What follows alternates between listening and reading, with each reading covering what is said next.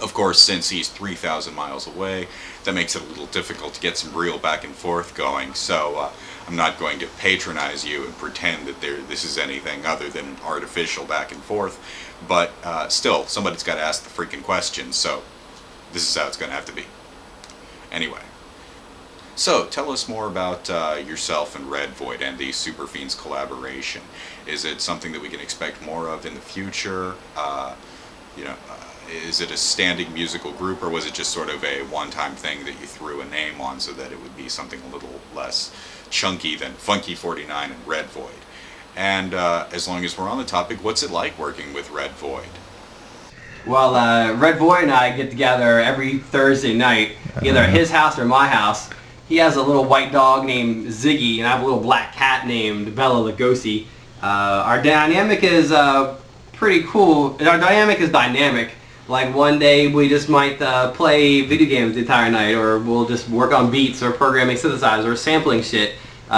Sometimes it'll go to a point where one of us is at the computer steamrolling on a track, and another time, you know, Red Void might be fucking rolling on the floor all smoked out, falling asleep because of some killer bud that he got whacked into. Oh, shit. And another time, you know, I sat back and just like surfed powderknot.com while Red Void fucking just tore up this track, just assembling bits and pieces because he already had it in his head. So sometimes it's very musical and collaborative, and we're both like touching a synthesizer. Or in other times, like one person's off in La La Land in space, and the other person's working on the track all by themselves. So dynamic is very dynamic. So, is there anybody that you'd like to work with if you had the chance that you just haven't yet? Well, Betty Rebel and I are supposed to do a track. The genesis was in a girlfriend snooping on my cell phone and accused me of some foul shit. But there's some people that I would like to work with. A joint with White Tea Cracker would be pretty cool because I think we're very, very, very similar in some ways, but very diametrically opposed in other ways. Doing something with Router Live would be cool. We're Back to the Future with the sex robots would be pretty cool. Don't fuck with me.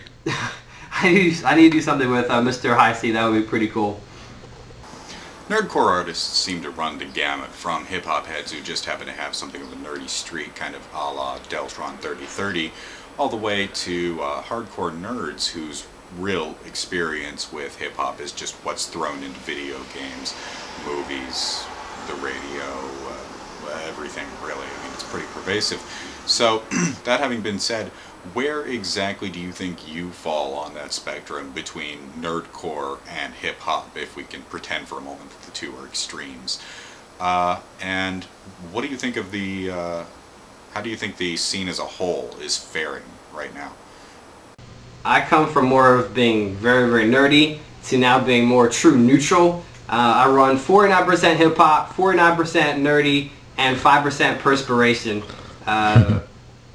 In the 80s, I played like Atari and Dungeons & Dragons and went over to my friend's house and watched him play King's Quest on his Tandy. All the while, back at home, I had this really huge boombox tuned into Power 99 out of Philadelphia. The state of nerdcore as a whole, well, with nerdcore and it's becoming slightly more popular, I think the artists have opportunity to have fun expressing themselves while entertaining people. The more exposure means greater quantity of people can be entertained, and that's very, very cool.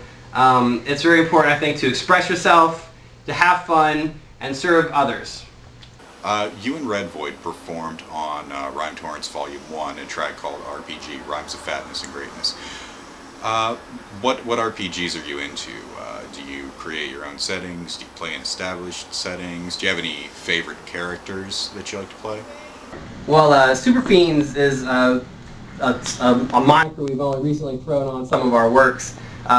We've actually been producing music together for about 10 years. One of the first times I went over to Red Void's house, he invited me out to his studio night one night. He's working on a remix for DJ Magic Mike, and the very first question that he asked me was, does this kick need to be more boomy or more punchy? And I thought it was like a trick question because DJ Magic Mike, of course it's going to be boomy. My favorite character to play is myself. I go to the gym to increase my strength. I try to talk to girlies to increase my charisma. And obviously, since I'm the klutziest rapper on the face of the planet, I have very low dexterity.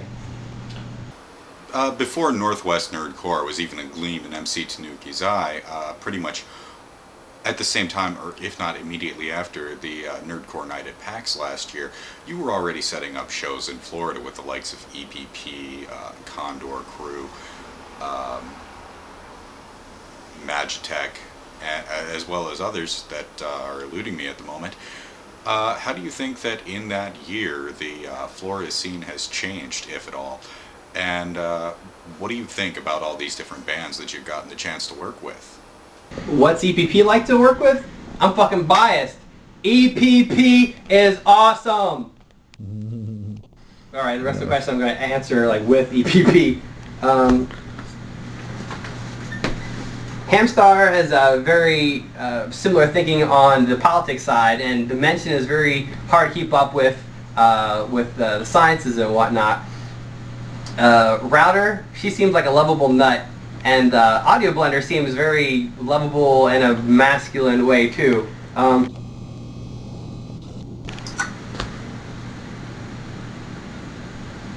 I hope to work with Florida peeps like the Condor Crew and MCRT and sign along it more often. So I understand that you've done a track with Benjamin Bear. What was he in particular, separate from EPP, like to work with? Working with V-Bear is very much like working with Red Void. Both of them are classically trained musicians. Both of them can play multiple instruments. They're very cool people to hang out with. They do not have big egos. It's just, you know, about hanging out and making music. Okay, just off topic for a second. Who's your favorite Adult Swim character? Meat Wad. He's lovable. Meat Wad is lovable, I'm sorry. Fuck yeah! I like Shake. But I think I'm Frylock. Who would you find to have been your main influences in music as a whole? My main influences in music are the Beatles and the Beastie Boys.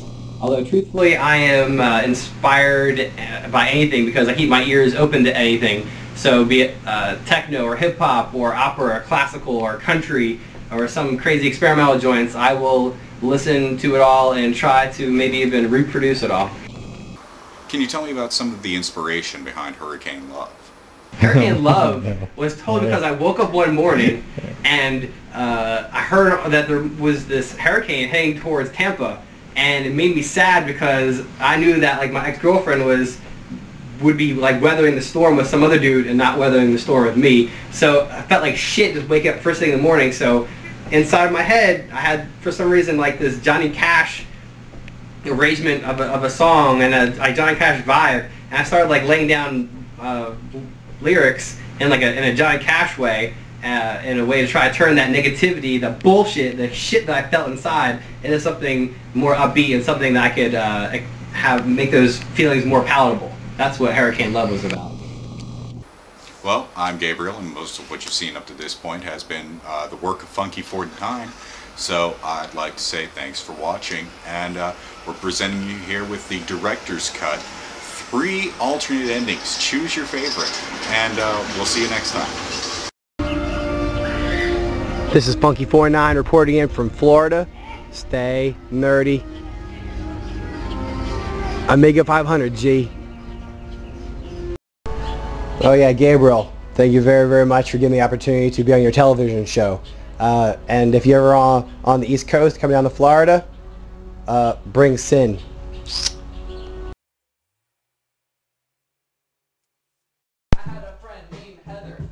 This is Funky49. Thank you for tuning into Florida fucking Nerdcore. What?